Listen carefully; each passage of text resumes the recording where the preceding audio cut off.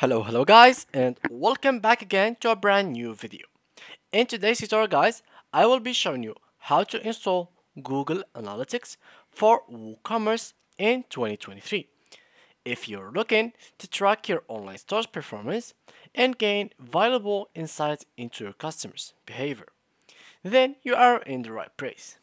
In this video, we will walk you through the step-by-step process of setting up Google Analytics on your WooCommerce store, including how to install the plugin and how to connect it with your Google Analytics account.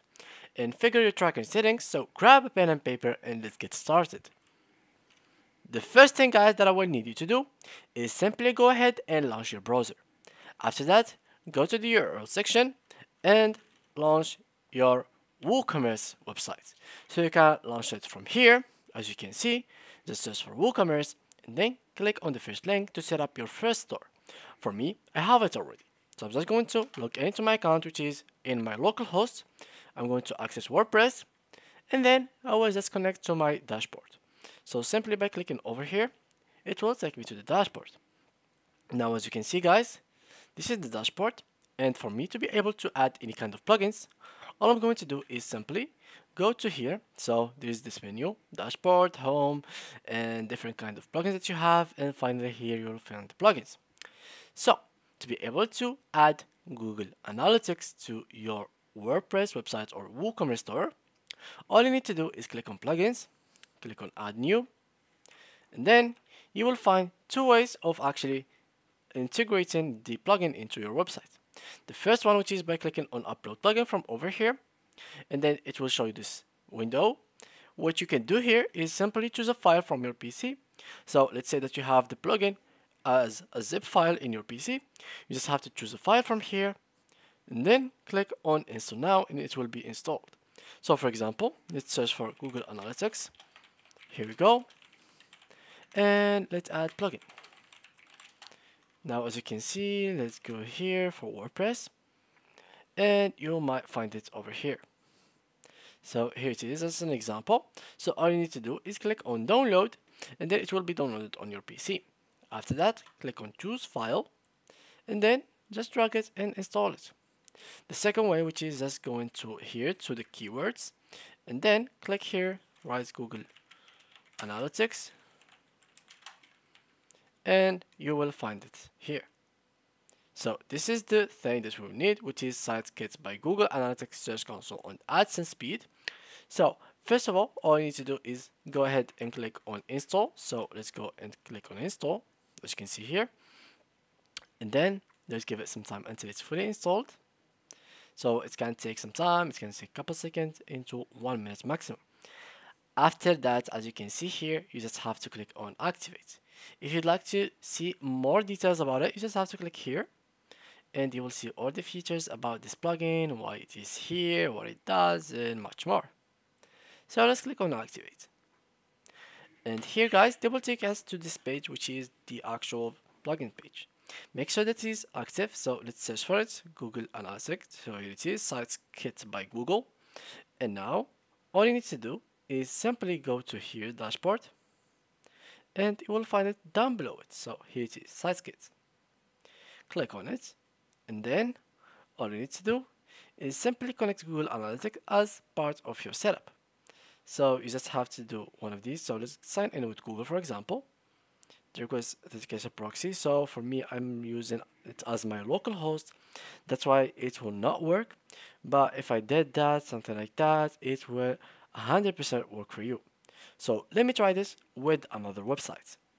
So back to you guys. Now, as you can see, they have taken me to this page to sign in with Google. Let's give them all the access. So here we can give them the access to everything from associating with your personal information. Here, see your personal info, including any personal info you've made publicly available. See your primary Google account, email address, and view manage. These things can be like not necessarily done, but you can check them as well. For me, I'm just going to click on continue. So now after we clicked on continue, they will take us to this page. So here, as you can see, it has the sitekit was interrupted because he did not grant the necessary permissions. Alright, I think I had to give him all the permissions. So let's do that one more time. So here I'm going to click on my email, let's check these two, and then now I'm going to click on continue. Here, have Google verify site ownership. So for now, we can click on here to verify, and now all you need to do is give it a little bit of time. So here it is doing the job, and after that, Google Ads will actually make everything for you. So now turn on metrics in your dashboard, so allow, and finally set up search console. So you can click here to set up it. So after that, go to my dashboard, and everything now is completely done. So as you can see, has been created for you. Now all you need to do is wait for it until it's open the dashboard, and here it is. Congrats on completing the setup for SiteKit.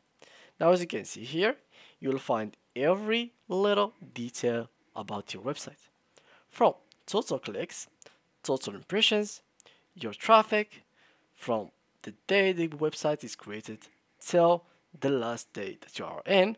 Here you can see like the details of the details, and if you give it some time a little bit, you will be able to actually see more stuff in this list. So it's just generating now because I just have connected them with my Google Analytics.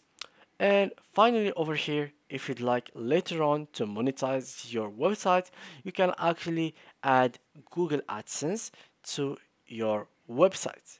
And this will actually make you generate money from ads and of course from your store. So two in one. So you can get the double of your money that you are currently having. So you can actually do the ads on your website and at the same time gain money from your store products. So when customers will buy, they can both click on your products and buy them, and at the same time click on the ad and you gain more money. So yeah guys, this is pretty much it. That's how you can add Google Analytics to your WordPress WooCommerce website in 2023 guys. So I hope you learned something from this video. The setup was pretty easy, straightforward, no problems with it. Unless you were on a local host, you will have some problems. I really hope that you enjoyed this video and had completely understand what and how to set up SiteKit for your WooCommerce website. If you had any more problems or like mistakes or something like that, make sure to leave them down below in the comment section. I will make sure to answer all of your questions, so you'll have everything completely set up in your website. So yeah guys, that was it. I hope you leave a like and subscribe to this channel for more videos like this, and see you guys in the next video. Bye bye.